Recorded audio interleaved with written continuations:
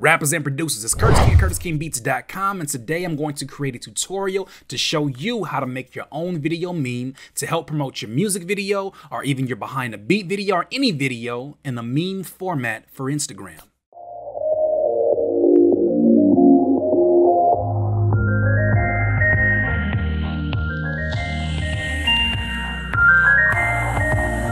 Rappers and producers, many of you have asked me this question: how do you create your memes for your Instagram? Well, as of late, all of these crazy Instagram memes that have been on my page have been created by my homie Jay and Edmund, who are part of the team Curtis King. Now, before that happened, I had to create my own memes, so I'm actually well versed in creating memes, specifically in Sony Vegas 13. Now, today what I want to do is show you some different examples of different memes that may work for you. Either way, I think video memes are a great way to promote your content, especially to strangers who don't know who you are. It's an easy way to connect if you're able to show a very clear message in your particular meme. Now, the first one I want to do, and there's two examples that I'm going to do of memes. The first meme example I'm going to do is how do you promote a music video using a meme. The second one is a behind the beat video that is specifically geared towards producers. Let's get to it. So the first thing that you want to do is go to the file and go to properties, because we got to change some settings from the default settings. First thing you want to do is make your video, the properties at least, you want to make these square. The way you do that is make it 1080 by 1080, and it's a square video. Next thing you want to make sure you change is the frame rate, and typically you can figure out the frame rate of a video that you're getting ready to edit. So I added clips already within this particular session, and the way that you do that, you go to import, you go to media, and you can just add them from your desktop, and you'll have a collection of clips that are going to be included within your meme. Now, I already did this, but what you want to do to check the properties and see what the actual frame rate is, go to properties and then go to general. And then right here, you're going to see the frames per second. Now, why is that important? Because Instagram and any video platform is very sensitive to the frames per second. You ever watch a video where it seems like the words are not matching up, or it seems like the video is really blurry and the hands are moving like almost like those old school mouse trails on Windows 95? Well, the reason why that happens is because the frame rates are not matched up with the project settings. And the first thing we need to do is make sure those are set up. So we obviously already did that and we matched it up. We went down here to properties, we matched all these settings. You can check out these other settings and see what applies. But once you do that, you press apply and okay. And then now your video is square. First thing I want to do is add my video here. So the video that I'm going to be using as a music video for rappers is this video clip right here. So it's going to ask you a question. Do you want to set your project video settings to match this media? And you absolutely do not. It's going to change how square this video is. So you click no. And as you can tell, there's already a black bar on the top and the bottom of this video. And that looks decent, but the videos that we see nowadays getting promoted within a meme, they typically use screenshots from the video to make it look more engaging to somebody who's scrolling down their Instagram timeline. So first thing that I would suggest, let's clip this at 1 minute. And the way that we do this is, if you pay attention here, this is the time stamp that you're actually on your video. We're going to use the left directional button and get down to a minute, just so we can make sure that it's appropriate for Instagram. Now, typically, I think you should go about a second or two before 1 minute, because sometimes your clips can get cut off if they're just a smidget too long. So we're gonna go to probably about, let's just do 58 seconds. I think that can get the point across. Cool. Now, first thing you wanna do is push S on your keyboard, and basically that splits up the video. Once you do that, what you wanna click is the letter M on your keyboard, and that's gonna be a marker. This is gonna show you basically what a minute looks like in case you want to edit different parts of the video. Here's our marker.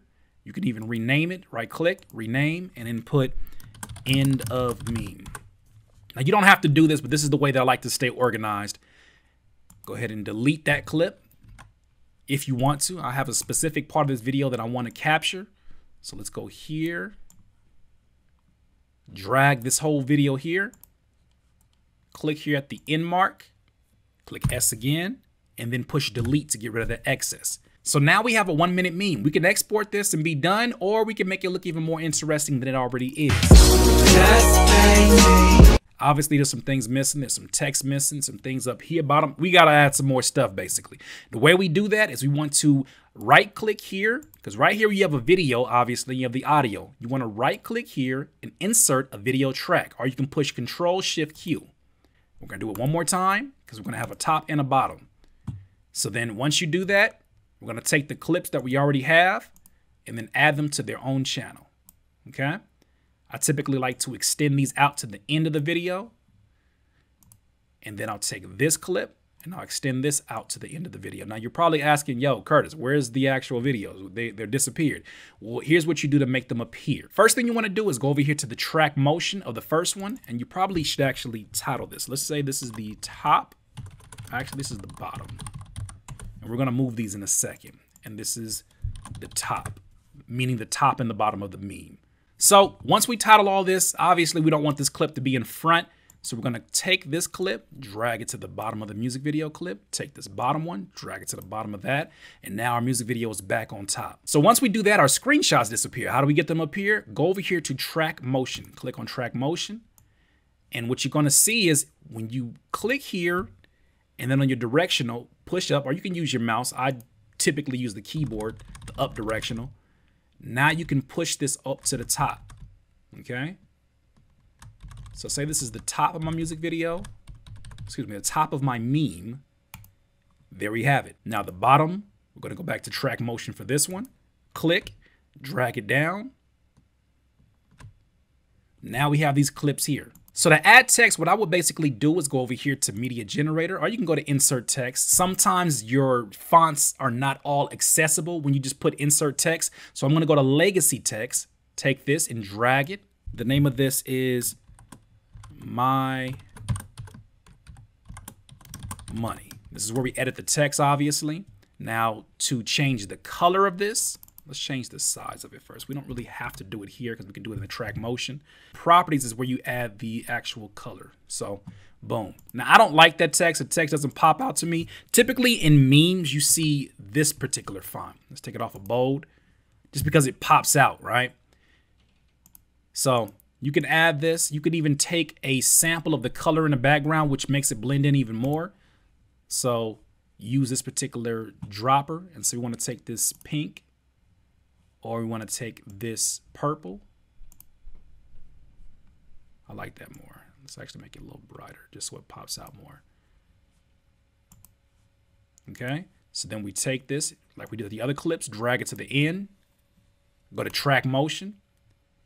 And so once you're in here, obviously you can move it like the other clips that we had in here, but maybe you don't want it to cover up her face or cover up my face. So what you want to do here, go to the corner of this box right here and just push it in, just drag it in. Now you have a little bit more leeway of what you can do with this actual clip. And you can have fun with this. You can even like rotate it. Say you want it to kind of follow the arm right now. Now, if we do this, we're going to have to change the color. Let's go ahead and do that. Here's how you basically make one of these particular memes. You can even add your logo. So say we want to go back here to the project media and I want to add my logo. I'll go ahead and first right click, insert video track, put the logo over the top here. As you see, we're going to have to resize this in the track motion. Click it again. Resize it. And then there we go.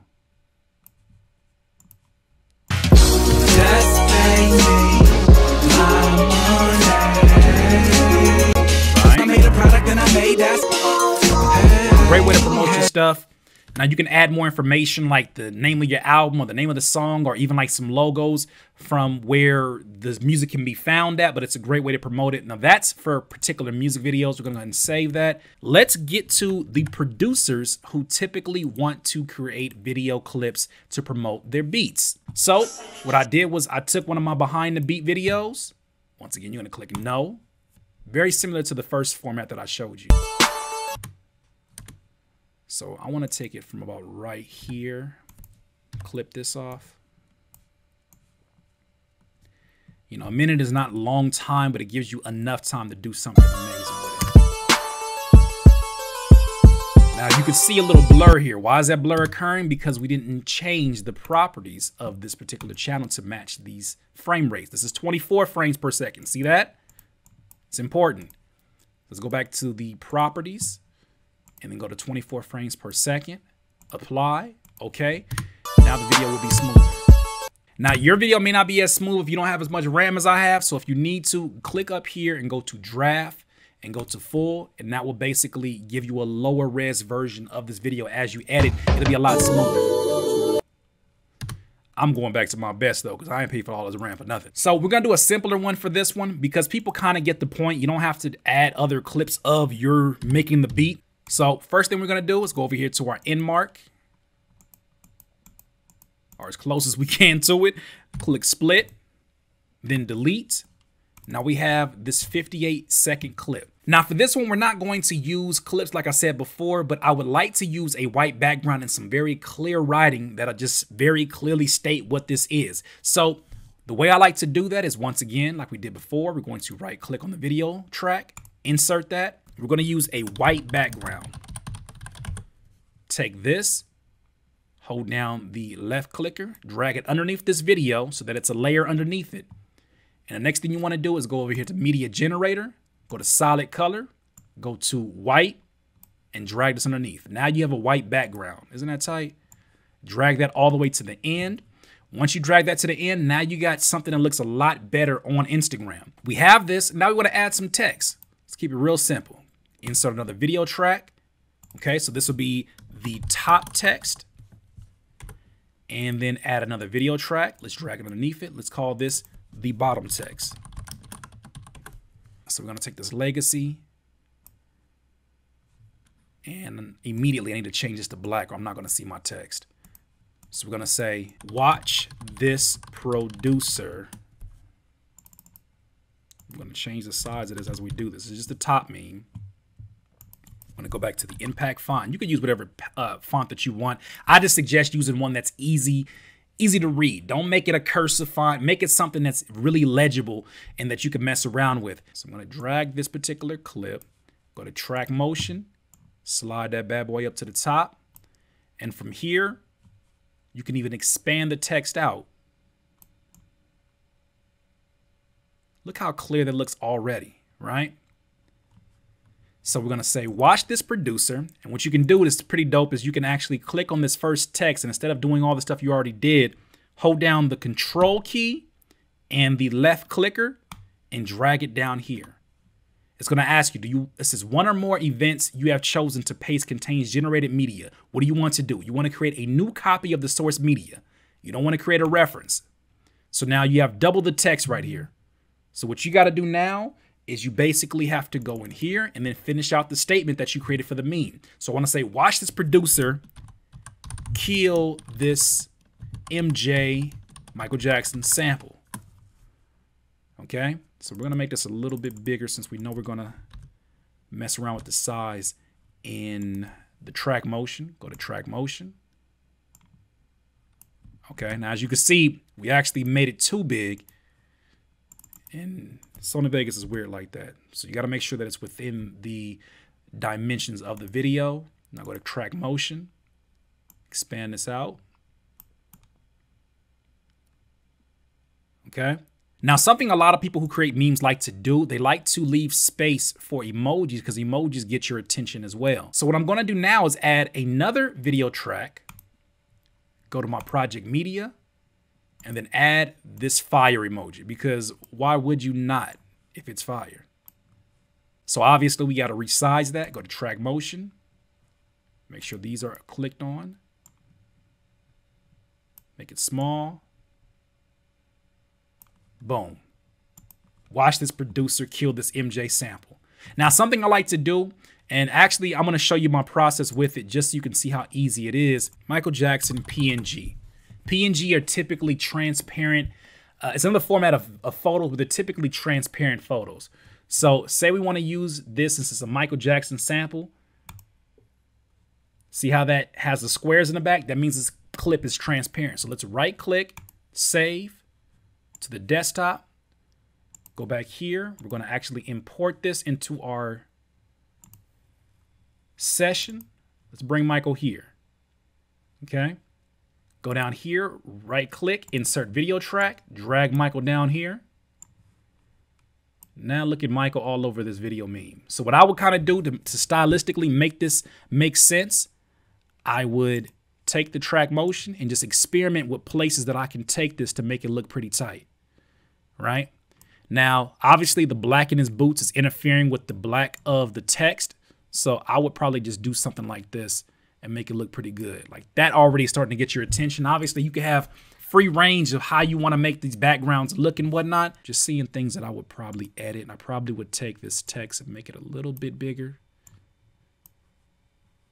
And yeah, I mean, this is it. You just basically have a meme here. You can get as creative as you want to get.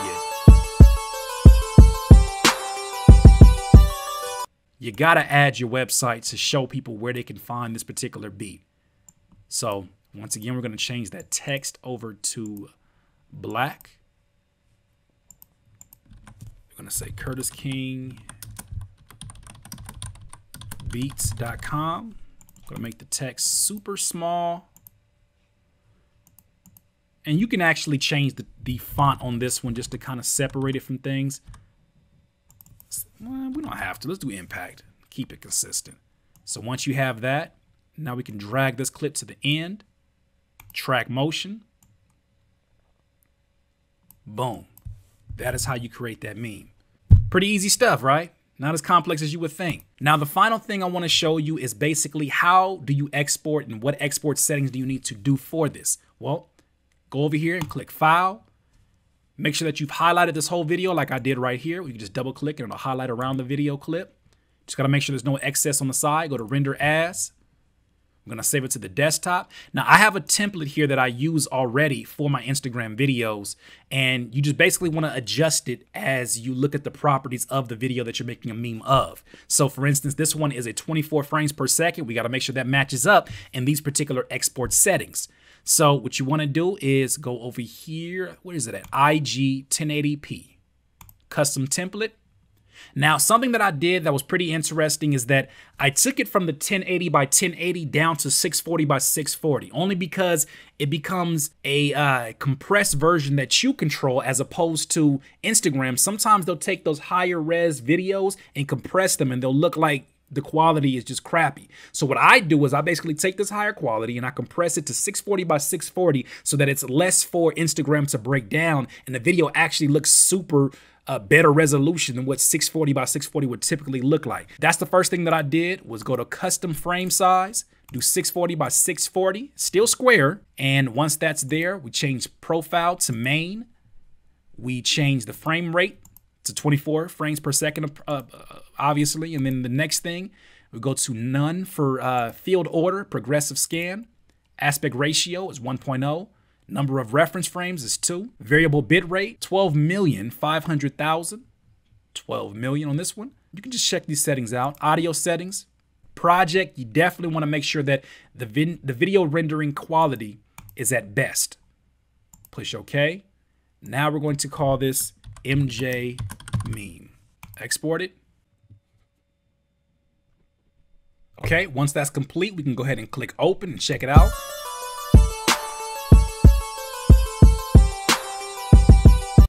Check us out, we got a meme. Now, obviously this is easier for Android users to transfer their video over to their phone, but for those who are iPhone users, what I like to do is I would basically upload this to Dropbox, save it, save the video from my Dropbox account to my actual iPhone, get that video, upload it, and get it straight to Instagram. No need to even expand it. It's already squared and it's ready. Quality-wise, the quality should look really good if you follow those export settings, but this is how you create a meme to promote your music video or your behind the beat video or whatever particular content that you want to make very clear for your audience. This is the way you do it on Sony Vegas Pro. I hope this was helpful to you. If you have any other requests for tutorials, please leave it in the comments below. But this is how you create a video meme to promote your music. Once again, I'm Curtis King of CurtisKingBeats.com. Have a good one. Please subscribe to the channel below, Curtis King of CurtisKingBeats.com.